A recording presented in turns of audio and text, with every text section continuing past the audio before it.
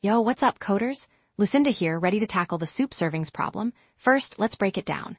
We got two soups, A and B, and we need to find the probability that A runs out before B or they run out at the same time. First, if n is large, we return 1. We scale n down to 25 ml units.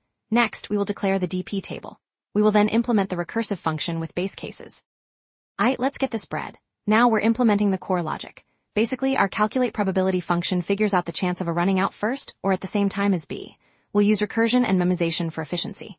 The pseudocode is as follows. 1, check base cases, A empty, B empty, both empty. 2, check if the result is already memoized. 3. If not, calculate the probability by recursively calling the function for each of the 4 possible operations. Okay, fam, time to level up this code. We're adding comments to explain what's going on, especially in the calculate probability function. We already handled the base cases and memoization.